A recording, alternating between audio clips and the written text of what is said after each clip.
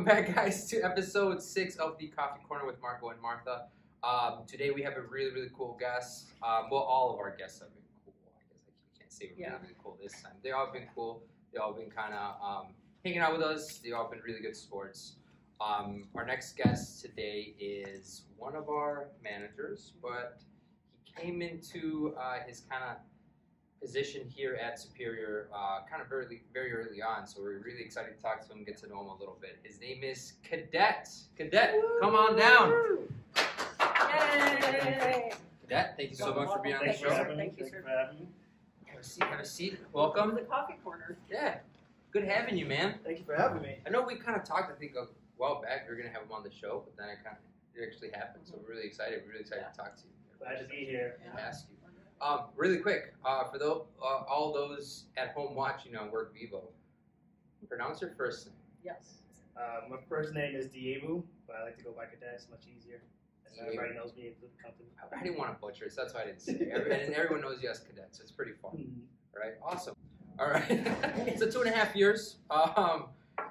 Your start date was 8/16/2021, year after COVID. That's actually pretty awesome because I do remember it just being a weird time in everyone's life where they're like, healthcare was just kind of not the greatest. Everyone was kind of still on that, high level threat of, hey, something's going on. I don't really want to get involved, but man, you did it. It's awesome. It's what really made cool. you want to do? What pushed you in that direction?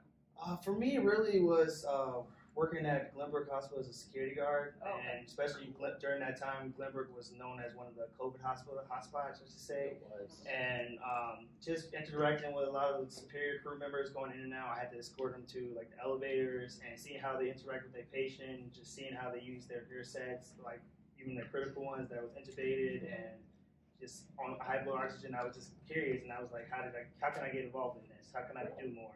And a lot of my former peers at the hospital was like, at the time I was still kind of young. I was like around 25, 26 at the time, and it was like, you're built more for healthcare than just pretty much sitting and watching psych patients and doing transports like this. So it was definitely a good feeling to do. That's awesome. I started the exact same way. Well, I was working as a security guard at St. Joe's in Chicago while I was in EMT school. But same thing, I would see Superior stop by, and I was just like, can I do that? That's pretty cool. That's That's actually really cool. Yeah, and then some of these people that I interacted are like really close with now, and they feel like it's crazy to see where you made it this far so quickly. Right. And a lot of people who've been here for like 5+ years, and they's like, you made it to became management within a year of being an EMT. So they definitely see the dedication and drive that I have. So. Right. Just want to keep leveling up as much as I can. That's awesome. You said about watching psych patients. That was a job that we had to do. Just sit there and just until they either got transferred up to the floor or someone picked them up. It was especially during that COVID time. It was like you never know who was positive, who wasn't. So it was definitely a challenge, especially in the beginning when it was hard to get gear before we got the funding for the hospitals. But like, all right, we got to protect our staff too, not just the medical personnel, but also our personnel that's actually helping us watch this patient, because everybody was short-staffed, everybody was quitting and going, so we stepped up as security guards, so that helped out. Did you talk to somebody at the hospital that you saw that was like, hey, how do I get into this? There's a couple actually. They're on our critical care team now. Nice. Couple top of my head is Danny and Julie. They used to always they used to be at displays. So every morning when I used to clock in, they was just to always be the first people I see. And I was like, how can I get into this? They was like, you didn't know about Superior? And they gave me the the website, and they told me like, hey, we offer a class every 3 months, and I think this is something you can do. So yeah, back then we were offering classes every 3 months. That was crazy. And I tried to take it during COVID when COVID first started, but it was like with the hospital schedules, I was doing like 16 to 20-hour shifts. It was kind of difficult, but once it's kind of settled down and they told me about the EMR program, I hopped on it quick as ever. So it was the best decision I made so far. So. That's awesome. It's great. I want to go back to, you said you worked your way into a manager after a year of being an EMT. You started as an EMR, and you're always looking to level up. So what are your long-term plans? I know you were just accepted into medical school. Congrats. Thank you. At St. Francis, right? Correct. Awesome. Very cool. So what are your goals? What are your plans? What's your next level up? So after I complete the course, and hopefully in October, November-ish, first week of November. There's no hopefully. Yeah, it's, You're once it gets, just you gotta get yeah. past that little hump, But my goal is to hopefully get on the flight team.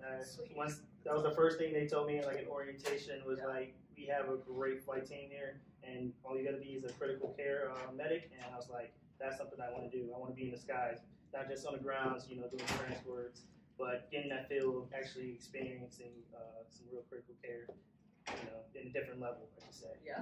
That's Awesome. cool. That's really cool. We can't wait to have you back on, kind of like we had JP with his flights. Yeah, that'd be we'll have you amazing. back on. That's Oh, awesome. yeah. Definitely. We're welcome to stop by again. EMR, EMT, you're in paramedic school, but right before that, you're manager displays. What is something, word of advice that you would give to somebody in orientation coming up that's maybe thinking, hey, I want to make a career out of this.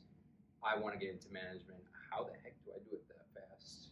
That's awesome that you got there. Give some advice that you give somebody that's starting off. That's actually a good question.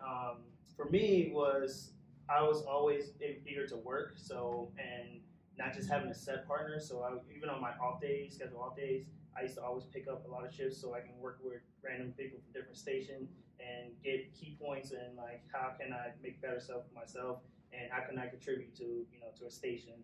And get to know your station, especially the station that you work at, and that's something you want to take over and hopefully make it thrive better than it was before, even though we have great managers before, but everybody had followed their own career path. So when I got the call to saying that I was interested, would I be interested in becoming a manager, at first I was a little hesitant because I was like, maybe because I'm still new, and it's been people here like for 5 to 10 years, like I said before, that might know a little more, but I just had a great personality and connection with all my peers, and they was like, this is a no-brainer. We want to follow you, and my favorite thing to say is strive for greatness. So I tell my crews that every morning. It's like, hey, whatever you're doing, even if it's a simple, quick 2-minute transport, make sure that patient is getting the best care you can. Even if it's just taking one little blood pressure or bumping up the oxygen one level. So they took that to heart, and they see that we got a passion for this career, and we just want to make sure our patients take the best care they can get. So Awesome. That's really good. Speaking of just kind of going the extra mile, I remember when I was starting off, I was working with a partner, and he had a certain way of making the bed.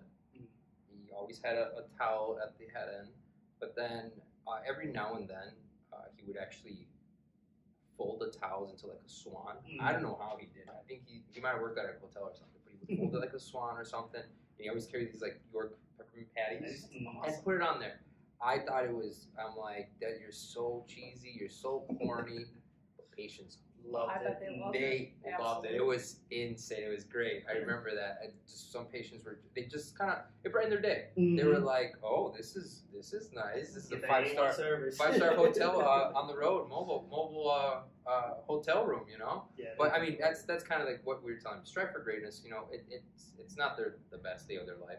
They have to get in an ambulance, right? Exactly. Yeah. It's bumpy, it's loud, but it does pay off to be, professional, sympathetic to your patients. Yeah. There's been times where I think my patients didn't say not 2 words to me, but just held my hand the entire ride. That was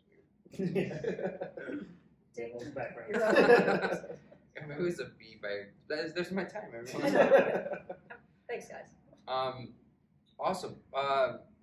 It is Black History Month, and we do like to kind of commemorate it and just kind of celebrate it. I did see your door. It looks awesome. I'm very jealous. I'm going to make some phone calls. Amazon. Nice. I'm going to go in there and get some. We were at the Bulls game last night. They did play. It's the Black History Month national anthem. Lift Every Voice. Love it.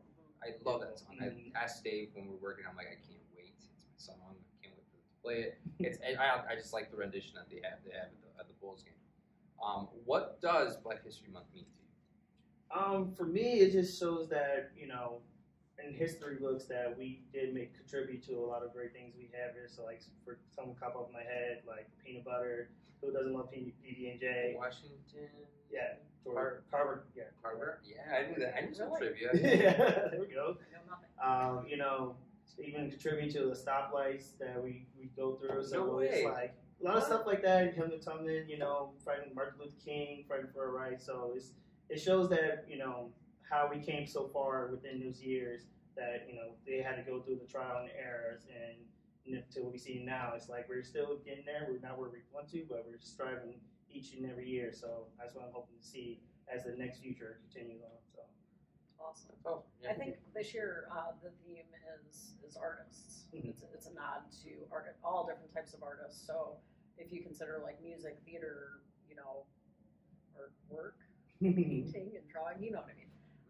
What would be like your favorite artist that you would that you can think of? See, as growing up in Chicago, you can't go wrong with Kanye West, even though he has his moments. But what he did for the music, he changed how the sounds and how people are delivering their videos and in their workplace. So I think it's like it definitely paved the way for a lot of next couple of Chicago artists. That's awesome. Yeah, I've heard a lot of stories about him, just like how he kind of came onto the scene at like Jamie Foxx's party and stuff like that. He was not known, but he was like, and he's not even from Chicago. He wasn't born in Chicago. No, right? He was born in. I know he grew up here, but he grew up. He's basically from it because he's that's all he pretty much. Yeah. His memories came from here. So that's crazy. We gotta have to fact check where he's where he's from. Can I ask Siri right now? I I got technology. I got you. Hey, That's Siri. technology. Where was Kanye West born? Kanye West was born in Atlanta. I was gonna say. There you go. That's how he is that musical genius. Yeah, seriously. Yeah, comes from another music city. That's awesome. Displaying station manager. Anything you want to shout out to the displaying station? Anything you want to say to them? Because I know hopefully they're watching. Hopefully they tune in and watch. I got a few words. I just want to thank you guys for all the hard work and dealing with my random fun facts of the day. I just asked random my crews like, hey, just give me a random fun facts. It can go from, oh, did you know lions they have to run in packs because in the jungle if they're singled out they can get attacked by any predators. So you got your coyotes, you got your rhinos, depends where you're in Africa and stuff. So and it's just. It gets me intertwined with my crews to let me know what you're thinking right now. Instead of thinking up aside to get before you go up in service, you got to call up and start running calls. Just anything that comes up in your mind. So I just want to thank you for that. Just thank you guys for making time and commitment and picking up extra shifts when I don't hassle, but they do it out of the kindness of their heart. It's like I love what I'm doing. So you mind if I can work this extra shift? Maybe if I can go up 8 or less. Can I reach out to Barlotti or to do a CCT just so I can get that experience? So that's a couple things I want to say to you guys, but just keep up the good work and keep striving for greatness. Good mindset before shift helps a lot. Mm-hmm. Really good. Awesome. Tell us a little bit about paramedic school. How was that process? I know everyone wants to know. What advice would you give someone who's thinking about going to paramedic school? So my advice is stay prepared. It's a lot of time management, especially as running a full-time station and going to school full-time. It can be challenging, but once you get a flow, you have a great schedule that you can work around. I think you have a great crew that works in your region to help out on the days that you're going to be stuck in class or you're going to be stuck in clinicals. I'm fortunate enough to have great people working in the North region, so when I do, they ask me, hey, do we need anything? You need to take over your station for a little bit so you can get the extra studying. I'm more than willing to do that. So that's awesome. It's great teamwork. Shout out. Who is it? Shout out to Sebastian, Joe, and my regional manager, Adam, for definitely sticking with me. Yeah, that's a dream team. Right there. It's a dream team. The A-team. We're still looking for an assistant manager, but when that person comes, hopefully that's your plug, yeah. Cross your fingers. Yeah, Evanston's guys, a really nice station. Evanston, I remember when Gene was over there. But yeah, the Evanston station's really nice. We have a nice classroom upstairs. We're still trying to One get of the newer build stations. Yeah. Great location. The hospitals over there are amazing. You got Evanston, St. Francis. You're going to see some of your serious calls from the cities over there. Oh yeah. They all do the North Shore Shuffle, so no one can't turn that down. I remember when I got stuck in that shuffle a couple of times. So it's just that quick little bounce from each of those hospitals. Awesome. So we took a deep dive. So our team investigators took a deep dive into the archives, and we found out that Cadet was in track in high school. He was very good at track. I mean, I don't know about now. I'm sure you're. Now they're a little old now, but you know, back in my heyday, I was definitely one of the top runners in my school. What was your event? Yeah. Oh, I was a sprinter, so I did all the 100-meter sprints, 200s. My favorite, the 400-meter dash. Nice. You know, I just like to go all out. That's why I'm good for one good lap. You know. In high school, I did 1 day of track. It was like it wasn't a try. It was like a workout, and I'm like, no, I don't do running. I don't do running either. There's no running. I mean, do something with fighting the wind. Right? Yeah. I mean, but like we have some people here that love. Tiffany loves running. Yeah. Right. So like, if it's your thing, like yeah, it's awesome. But I can't do it. Yeah, I was fortunate enough to almost walk on at University of Kentucky for track before I got hurt my senior right the day before my prom. So that's but I still made my prom though. There you go. Good for you. That's insane. Well, we do have a picture we wanted to show you. Where's that first? This one. The other one. Oh. The other one first. The other one first, because this one is. One job. So this is the Lakeview High School boys track MVP. Yes. 2011-2012 with Cadet's name on it. Oh my God, I That's saw awesome. this in some years. Oh my goodness. Just so you didn't think we were just like goofing. He wasn't very, very good at track. Yes. Right? Was. Very quick.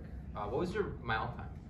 I haven't ran a mile. I was a sprinter. He was a meme. That one good lap, Margo. One good little lap. There was a meme the other day that I saw that was like, all right, everyone who's an adult, when was the last time you like sprinted, like a full-on sprint? Not because you're like, you know, anything like in particular, but just when was the last time you had like a sprint when you went full speed somewhere? Not because you're working out. I cannot think of one. Yeah, Can you? and that's what everyone's response was like. Yeah, I haven't ran in such a long time. Like I don't remember the last time I went full sprint was. Yeah, probably full sprint was probably just racing my friends in college. That's the only time I can think of. It's like they just calling me out saying, "No, you're not that fast." I was like, I mean, I've moved quickly go. when like my kid tries to grab something and put it in his mouth. I've moved very fast, but not like sprinted. Yeah, maybe before I got my car, you know, I probably sprinted to make the bus stop or Right. or the train, you know. So I was probably the only time I could think of. And I hope I never have to sprint. Because Yeah. if I'm having to sprint, something not good is going on. And I'm not going to make it. We're running because we're running trying to Yes. survive. Not for fun. My guess is my sprint is a jog compared to you guys. So. I don't know. My knees hurt a lot, so I don't know if I'll be able to. I'm getting to that age now. I'm starting to feel it. But yeah, we did see that we were gonna go to University of Kentucky to go be in their track team, and you said you hurt yourself. I in the middle of my 200-meter dash in the corner, I tore part of my left hamstring, so it was the worst pain ever. I was sorry, I'm so sorry. You said right before prom, so I thought you were like practicing dance. No, literally. You like injured yourself and like, well, that goes my career. I was doing the cha-cha slide. It was too hard. literally at my sectional meet to go down to state down in Charleston, EIU, and I just hit the curb. I guess I just bent the run. I don't know what happened. It just happened so fast, and literally, I remember just calling my prom date that day of. It's like, hey, I'm just letting you know, if this pain doesn't go down the next day, then we're gonna have to figure something out. Might be in crutches or might be in a wheelchair for a little bit, but I'll make sure that still be at the part of the dance. So. You know what's so funny? So our team investigators did uncover that. We were gonna show you a picture of. So there's two pictures that we found. One was when your prom date said yes, and the other one the date of your prom date. You guys looked awesome, but I did not know that happened right in between. That would have been an awesome picture to actually come on. We're still gonna send it. We're gonna post it. So we're talking about it. It's gonna happen. So their next picture, we actually talked to the 5 Amigos. Ooh. The 5 Amigos. So I guess you had a YouTube channel back then? I did for a little bit. I tried to dabble in the YouTube world. So if you guys are ever interested, follow track_Lord14. And I just want you to talk to us about what was happening during that picture. How long ago was that? Ooh. I think I was probably going in my freshman year when this happened. Of high school? Of high school. This is babyface me, so yeah, it was definitely a freshman year. Because I started growing a beard, a little bit mustache, like sophomore year. So, Oh my goodness. So it's years. I totally forgot that was on there. Well, our team, that's why we pay them so much. Cadet's sitting over there like, I need to take this stuff I down. was like, I don't know what else is on there. I think everyone needs a hard wipe of like anything before like 5 years ago. Yeah. Anything that I think I need a hard wipe on. There should be a refresh button like on our profile that says, you know, wipe and refresh. Oh, so I feel like there's some stuff on there I gotta put in private again. I still got these glasses to this day. Do you really? That's awesome. That's awesome. Nice. So yeah, we did talk to them. They said you were into track a lot. YouTube channel, I guess it started up again. See if it takes off again. You should. Yeah. It's always fun. And I'm trying to get my little brothers to do something, so maybe there's something we can do together during my free time. Probably after medical school, I had to wait though. Yeah. You know. Here's the thing. Or you could do the trials and tribulations of medical school. Yeah, there you go. Cover my pain. I know it's not always like wanted, but I always feel like I went through medical school in 2020. It was tough because it was during COVID. I feel every paramedic program nowadays has something that's gonna kind of put a damper on things, right? It doesn't matter what it is, but if you want to take it, run with it. But word of advice during medical school, make some time for yourself, right? Make some time for yourself. I remember in medical school, I was the most I ever played golf. It was like when I was first getting started, but I went out every little chance I got to go outside, walk. It was one of the very few things that was open still during COVID because there was no like close contact. It was just like you can only play by yourself. No golf carts. Walk in. I said yes. That's exactly. This is cheaper to walk in. I was in medical school, so make some time for yourself, right? Yeah, mental health, right? That's super important. You don't want to get burned out in medical school. And you said it, time management. Now I think that's when everyone asks me about like medical school, I say time management is super important. Yeah, trying to manage everything at once is like. So now manage a little bit of time for yourself. Do something you like. Don't run.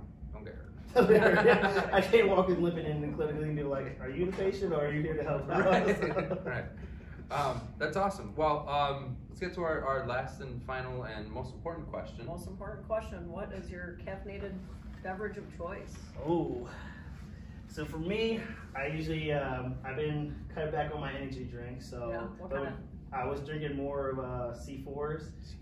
So, I don't even know what these the Starburst flavor. Oh my god, it's one of my favorites. C4 is so it's originally pre-workout, right? Gives you that tingling feeling in your face. Yeah. You've been working the beta alanine and stuff. I can't do those, man. No. Not anymore. Coffee makes me jittery. Like, why am I going so fast? And why am I like anxious so fast? But energy or pre-workout drinks. Yeah, I've been trying to cut back. I'm trying to limit it only when I absolutely need it, but especially now, it's like I'm trying to still balance studying and work stuff. I'm like, I gotta have at least a half cup at least, to get me through the day. Yeah. Well, just really quick, let me plug this in right before we talk about our mugs and coffee. But we are going to be having a paramedic info session pretty soon. So February 21st. February 21st. Put in your calendars. If you guys want to comment down anything you guys want to maybe know more about with the paramedic info session, we're going to talk about what programs are out there right now, how to kind of apply to them, what paperwork you need, kind of give you tips and tricks. You'll get to meet some of the people who've went through the program already or through the sponsorship program already as well. We'll talk about the sponsorship, how can Superior pay for your paramedic school, and then maybe a little bit further on, we'll have a little bit of like a paramedic transition class where we kind of get you geared up, give you the tools to kind of get started in paramedic school to kind of help you along the way. I think it's important. I wish they had that for me. Yeah, I definitely wish I knew that beforehand because it was definitely a challenge trying to get into it. So right, it's a little competitive. I think your story is one of a few stories that pushed us to be like, we need to support our EMTs more. So thank you for letting us know how it went for you, so that we know what we can do to help future people. Appreciate you. Yeah. Paving the way. Yeah. EMR, That's what that does. That's Paves the way. awesome. That's and great. hopefully, once that's all done, get that critical care and be like, got another stuff to talk about. That's great. Yeah. Follow the journey. And then at some point, we do want to have a for those who are in medical school now, a sort of like a study session where we kind of go. We have a bunch of awesome paramedics in education and instructors that have gone through the program. Mackenzie just went through the program. My instructor for EMT. St. Francis, right? You're an instructor. There you go. Mine was in 2020, so it wasn't that recent, but we have so many that gone through the program recently that can kind of give you good tips and tricks, and then just maybe, hey, this is what you need to study a little bit more of. That's always good, right? As far as tutoring, until we get something solid in place, anybody out there, cadet, anybody you know that's in paramedic school right now that needs help, please just reach out to our team. Yeah. One of us will make time for you. Yeah, we're already in the talks right now. We're coming in for a little study session at some point. Right? Yeah, definitely, because especially the first exam's coming up, so just gotta try to figure out how the testing is during that. So just want to keep on, hopefully pass on this to my classmates that's part of Superior, even the ones that are in different programs. I'm hopefully they can make time during their busy schedule to get a group session, and I just want to see my whole class graduate at the end. So. It's a promised land. Oh yeah, in medical school we had one guy that was like not doing it, and we were like, we are not gonna let you. That's awesome. I think at some point we just made it our mission to get him through. We're like, we're gonna help him whether he likes it or not, because he was going off like, no, you know what, maybe it's not for me. Like, no, enough of that. No, you made it this far to get in this program. Right. You got this. Yeah, that's awesome. All right. Tell me about your mug there, Marco. My mug, well, my mug is pretty special. It's my son's mug. It's so he loves tractors, excavators, anything big, yellow, and construction, stuff. Awesome. So you give him a little excavator, he'll tell you every single part of whatever is in there. He watches a bunch of like monster trucks and tractor shows, and they kind of explain to him like, oh, this is called the I don't even know what it's called. It's the scoop. The bucket. Troy can help me out a little bit. The boom, the bucket, the cab, the engine, he tells you all of them. I gotta take another lesson from him. But shout out to Troy, he let me borrow his mug today. It's a little excavator scoop. Love it. And it's great. I love that thing. Tell us about your mug there, Cadet. See, I'm a big superhero fan. I grew up watching a lot of DC and Marvel movies, so especially the way I'm feeling, like I'm trying to feel super, so I feel like if anything comes towards my way, I can fight it. So I definitely went with the Superman mug. Love it. So just try to be the greatest superhero out here. There you go. Awesome, you're doing a great job. Thank you. What are we supporting today? Old school Superior. Look this at that. Like EMS week circa, I don't even know. Like somebody out there help me. 2008, 2010, maybe 11 or 12, whatever. But thank you for my mug. I love it. I feel like those mugs kind of help you out a little bit because it also makes you get up from your desk. I feel like they're very small too.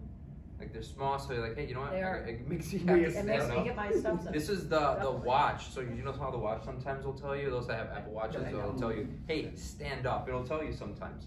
It'll say, hey, it's time to stand up. Time to breathe. This is before. Dial watch do that for me. Right. No, that's what I'm saying. The coffee mug now acts like it. It's like, hey, let's stand up. You had enough coffee. I love it. Some more. I love it. Awesome. Well, Cadet, thank you so much for being on the show. It was really, really cool. Yeah. It was really, really nice seeing how you went from, just when you started off EMR, EMT, management, paramedic school. We can't wait.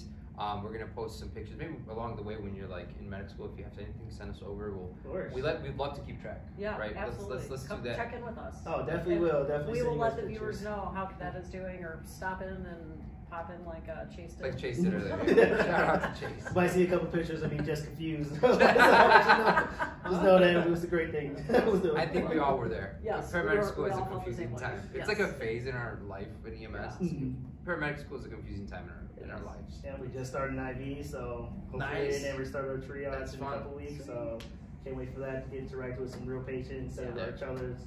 So see different types of veins and where we can enter at. So it's gonna be interesting. That's always fun. You got this. Let me know when live IV day is. I mean, I'll go and supervise you. You're not starting an IV. I know. Don't trust in there yet. Don't needle. I mean, I have very good veins, but I don't like needles. So. Cool. All right, awesome. Thanks so much for that. Cheers. Thank you guys for having me. Cheers, guys. Bye, guys.